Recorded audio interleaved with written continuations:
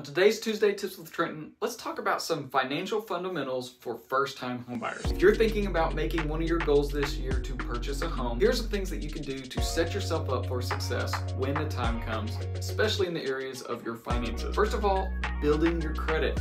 That is always going to help you. It's going to make the process easier and possibly get you a lower interest rate. Tips on that is you can track your credit, you can pay your bills on time, and keeping your credit card balances low are some of the easiest ways to boost your score. You want to automate savings for your house fund, things like your down payment or your closing costs, or maybe just some new furniture when you get moved in. You can set up a savings account and have money automatically sent to that each month, and it's kind of a set it and forget it type of program. How to get pre-approved.